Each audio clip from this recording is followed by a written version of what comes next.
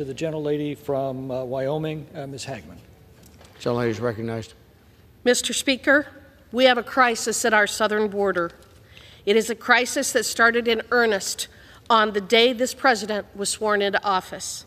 On day one of his presidency, he began issuing executive orders to end the successful policies implemented by the Trump administration.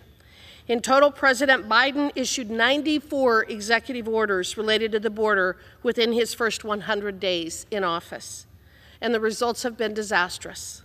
Over 10 times the population of my home state of Wyoming has illegally crossed the border since Joe Biden has been president.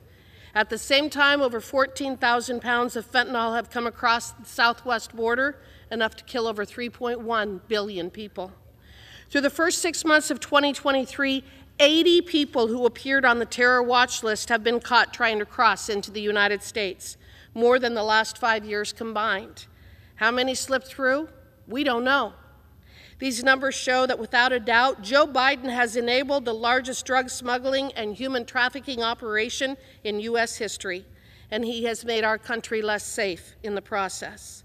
Stopping illegal immigration is the #1 issue for my constituents in Wyoming.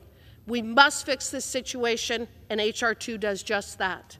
It is time to finish the wall, end catch and release, protect women and children from human traffickers, stop the illegal drugs flowing into the country, fix our broken asylum process, and force this administration to finally address the disaster that they have created.